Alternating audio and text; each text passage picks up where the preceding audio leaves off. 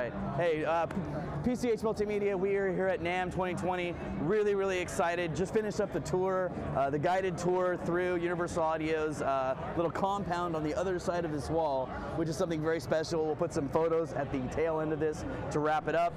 But really excited to spend some time talking with Thomas right now about the Luna launch, which is a very awesome piece of software. As somebody who uses Universal Audio equipment personally, Thomas, thank you very much for your time. Hey, no worries. Thanks for having us. Thanks for coming by. Welcome to NAMM 2020 UA and the Luna launch. Yes, yeah, so exciting. I mean, we got spacesuits and a bar, like everything. Time travel, everything. Like planets, rotator. It's crazy. Yeah. This is like a Disney ride.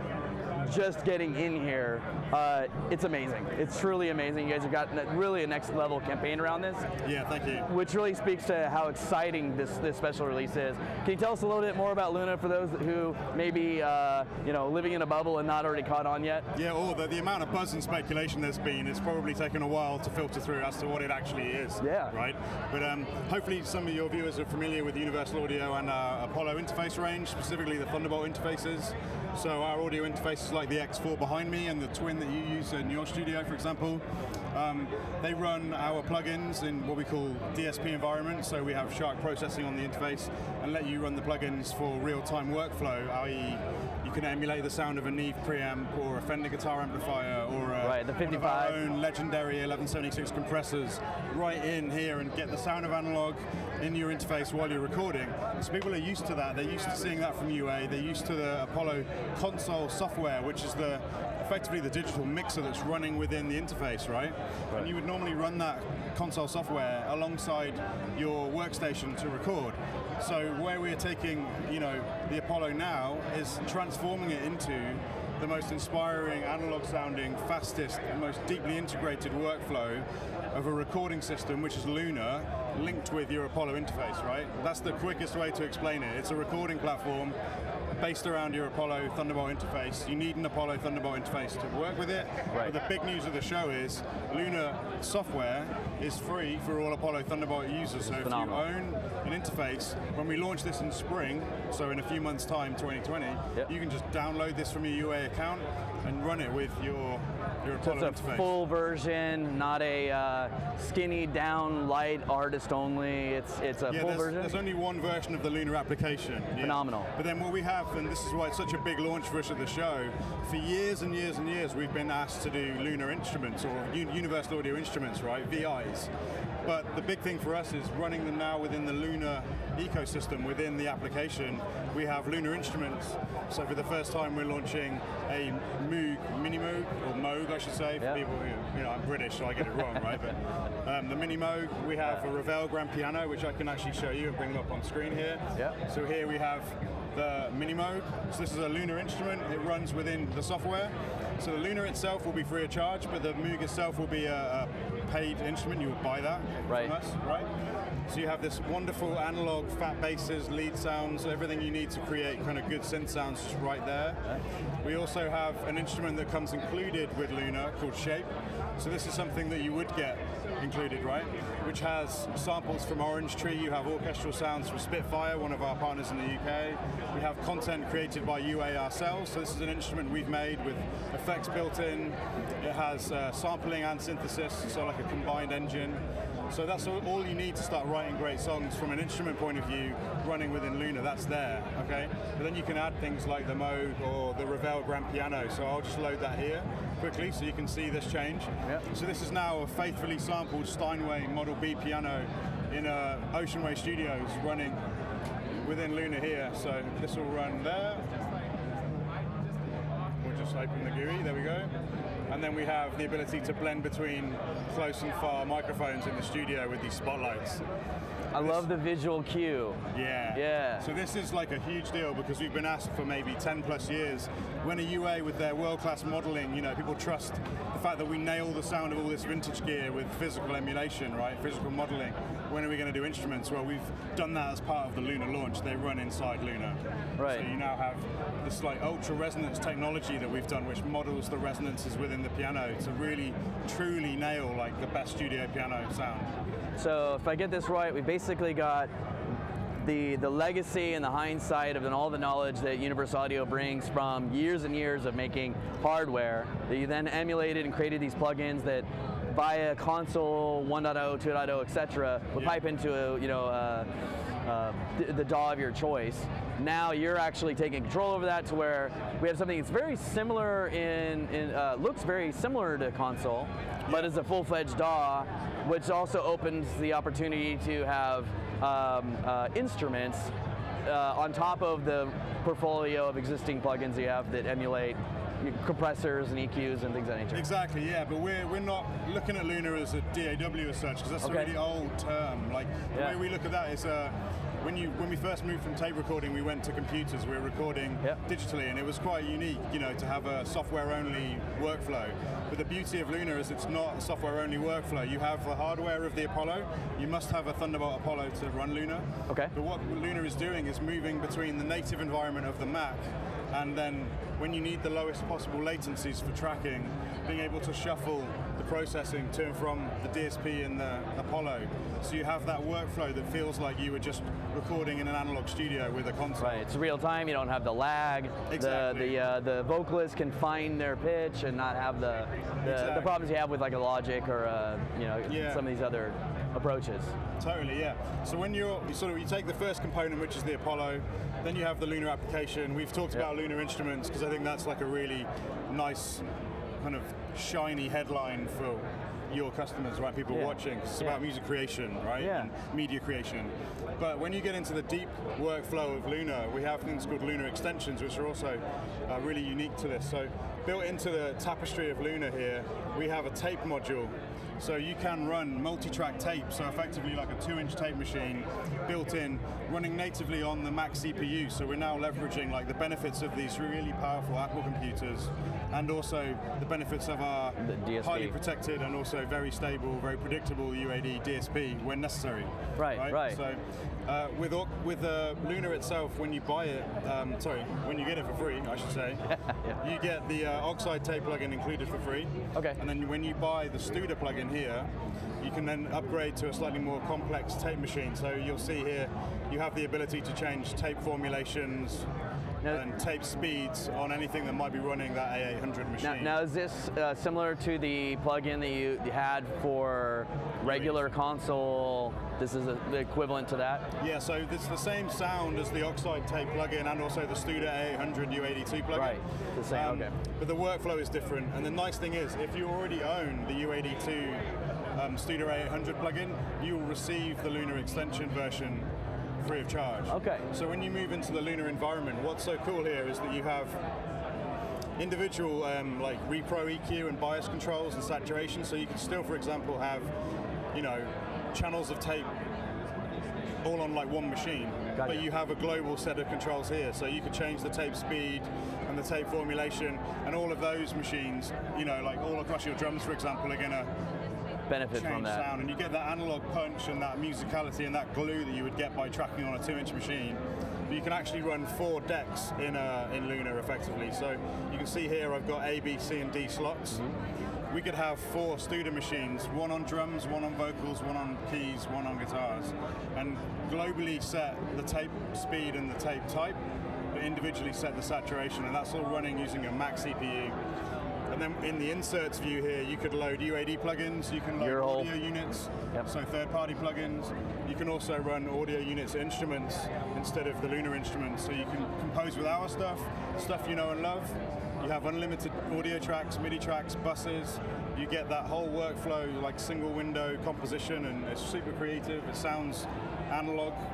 Right, and the main backbone of it all is free with your Apollo. That's amazing. Yeah, we actually, as part of the tour, we were able to A/B test with and without the tape effect added in, as well as the bus summing with the Neve. So that's available as well too, right? Absolutely. So moving on from the tape extensions, we also have the console emulation or the console extension. So here you have on any bus within, or any bus track within Luna, you could have, for example, a straightforward summing node, you know, where all of the channels will go to that bus and combine, and that's just going to sound great, but very much like a digital mix bus. But then if you add the Neve summing to this, you now have the sound of a 70s discrete 1272 mix amplifier that was found in all of the old 80s series Neve. So it's that British glue, you get this kind of three-dimensional punch. You have a headroom control, so you can choose how hard you hit the mix amplifier. You have a trim control. You can turn it on and off, like you said, so you can A/B what it's like using a regular digital playback versus a really great analog sounding console version. Yeah. And you have different impedances, so you can actually change the way it sounds. The way I describe it is, one is more airy and it has this beautiful sort of sparkle, and another one's really like powerful and it just punches in the low end, right? And you can voice that. So you could have 100 tracks in here. You could have a drum bus with a different Neve setting on it. You could have a different one on your piano, on your vocal bus, on your main mix bus. So you can just like slowly but surely weave this like depth of sound from 2-inch tape through all of our processing, through all of your regular audio units and everything that you like to use, mixed into a Neve console right in Luna. You know, you can buy that Neve summing when this is available in spring, right? Right. That's awesome. So then this also does the full like cut and stitch and all that as well? Yeah, so fully featured. Okay, so, yeah, there you go. You know, you have, for example, I'll just make all the tracks higher here, so you can see a bit more. See a little more information, yeah. You have trims, single point editing, so contextual editing. We have fades. There's a gain control per clip here. We also have pitch, so you can actually type in, you know, for example, like an octave up or an octave down, or a third up or a fifth, and create harmonies, or double something with an octave higher. I actually adore that feature. Yeah. I use it to make electric guitars sound like bass guitars, or do an octave up fuzz on a bass synth, or build a vocal harmony and let a singer like learn which notes we should try and then let them re-sing it, or just use it because it sounds so good. You can just take the lead vocal and make harmonies below it just by duplicating the track and then chopping it up and pitching it. So we have all of this stuff in here. You've got fully featured mixing with automation, trim mode, versions, so you can do take after take, you know, and loop around and record. Just keep going through and then pick the version that you want. Pick the best bits. Excellent. Yeah. And then as far as like learning curve, things like keyboard commands, you guys use like Pro Tools style commands for people that are going to try to kind of make the move over, or like maybe even like control interface support? We haven't got control support at the moment. It's something that we know people are heavily asking for. Well, you have an amazing amount for 1.0. Yeah, exactly, right. This is like, the way we've been describing it is, you know, UA have been around for a very long time, actually since the 50s. Yeah. Apollo's been out for quite a long time. Luna this isn't even 1.0 software, right? Yeah. So we now have years and years of a whole space ride. You know, there's a journey into the Luniverse, we're calling it, right? So you just let us know what's really cool in the application. So when this is available for public use, there's a feedback button in the top right-hand corner, which when you're connected to the internet brings up a form, and you can then tell us, I really want a control surface, and it should do this. Right. If you let us know, we want to hear from everybody. We want to know what you want, right? Sure. Yeah. You know, but for where we are now. Well, and that's where a lot of the other companies, I think, have really struggled, is actually finding their way. You know, look at some solutions that aren't very logical, some solutions that have not really continued to enhance and stay ahead of time. So seeing you come out with this technology, with this great, you know, background and knowledge and hindsight of what the tool really needs to be in a professional environment, is super exciting. Oh, absolutely, yeah. And you know, there's so much we can do with this, but this is like, right now, just to load it up and create. You can record, you can write MIDI, you can edit, you can automate. We've got some really cool features for exporting your mix downs, so you can do, you know, select all the tracks you want to export. You could do all tracks. You can take them with or without effects and stuff, so you can easily transfer stems off for remix or to move to something else if you need to. And also, it's worth mentioning, Apollo Console isn't going away. Like, that is a valid workflow for people that need third-party software. Maybe you're doing some noise reduction or some mastering work and you use a different piece of software. We see Luna as something you're going to try alongside, maybe migrate to, maybe use it for tracking, maybe use it for the sound of it, you know. but you can go in and out of it. You can bring stuff in, you can bring stuff out. You know, it's so cool. Yeah, I'm very, very excited to try it after, you know, starting with Cubase, Pro Tools, Logic, Studio One, right? You've done them all. Yeah, yeah, touched a lot of tools. This is the most exciting to me, though. Okay. I got to say, I'm really excited to get my hands on it and try it out when it comes out. And you know, you guys obviously have a great sound. You've got a great start, and I can't wait to see where the, you know, where this evolves to. So, thanks so much. Thomas, is there anything else about Luna? I mean, I feel like this has been a lot of really great information. Yeah, that was well. I mean, we've covered the instruments, we've covered the extensions, the fact that there's native processing and UAD stuff. We've talked about the fact you need an Apollo to run it, an Apollo Thunderbolt, and the fact that it's free with some things you can add. I think so. I think we've covered pretty much most of it. There's so much more I could show you.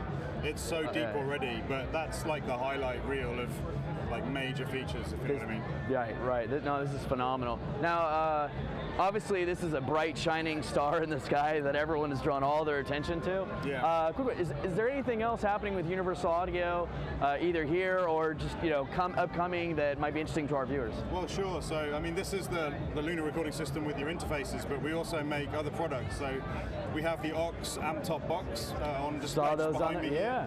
So this is a load box that you can use to record, like say you have a 100-watt valve guitar amplifier and it's super loud. You have an attenuator, so you can click it down and play it in your apartment and not wake up your neighbor or your baby or whatever. Right, because you got to crank it to get the tone. Exactly. But you don't want to be in the same room as it. Yeah, so now you can be, or you could be silent and practice on headphones. But it's also available to record, and you have a Wi-Fi app that lets you dial in guitar sounds. And we recently did a 1.2 software update for that, which brought a bunch of 4x12 cabinets with V30 drivers to it, which gives you like the sort of classic heavy metal and really hard rock sounds that, you know, a lot of people are looking for. So we've got cabinets in there that can take you through the very clean, you know, bluesy and country sounds, like all the way to like super heavy metal. Kind of like your Fender 55 and some of the angle stuff that you guys have been doing. Well, so yeah, they're more of the plugins that run in here, but with aux we have like a variety of different tweed cabinets, 1x12s, you know, a good breadth of 2x12s, open backs, there's closed backs, there's a whole bunch of stuff. But the beautiful thing is you still use your cheap guitar amplifier and your pedal board, but you use aux to do the recording environment. So the room you're in, the cabinet, the mics that are on the guitar cab. So, you know, if you're in your apartment, it sounds like you're in a studio. Exactly, yeah. So imagine now you have an Apollo and Luna, and you can record, and then you have an aux in your guitar rig set up. You can now take your aux directly into this, and you're recording aux tracks. You've basically got a world-class guitar amp in an amazing studio with great mics, silently recording, getting all the tone of your tube amp, coming into Luna with a Neve console, with tape, with instruments you need, grand piano. It's nuts. Right. So that's there. You should go check out aux. Okay. That's, you know, you can give it a try and play it around the corner. So there's loads of highlights, really. We're always bringing out new plugins. There's so much going on at UN. Excellent. Well, maybe I'll get my buddy Kevin. He's a much better guitarist than I am. He's here floating around somewhere. Maybe I'll get him over there and do a little recording of that as well. That'd be great. Tom, thanks so much. Thank you so much for your time. Appreciate that. Welcome to NAMM 2020. We'll see you at the next booth. Thank you for tuning in.